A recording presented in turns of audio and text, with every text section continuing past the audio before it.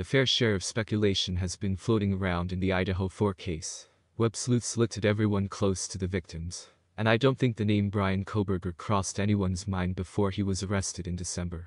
After his arrest, the speculation went on. Did Bryan act alone, or did he have an accomplice, a getaway driver?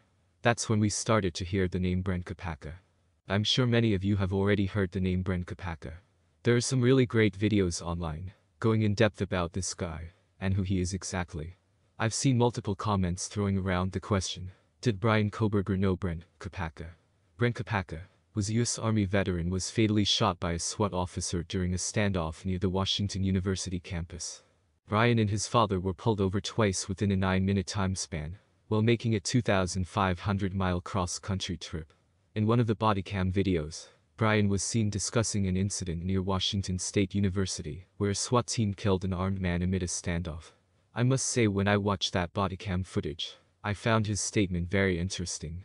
Many believe that Bryan was actually talking about the incident involving Brent.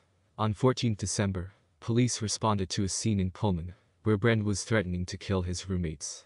Police tried to talk to him, but he barricaded himself in the apartment and started firing shots at police, which caused a member of the SWAT team to fire several shots back at him. There are a number of unconfirmed rumors going around online, which include Bryan and Brent knew each other, since their residences were close to each other. Others also allege that Brent is the one who sold Bryan the K-bar knife.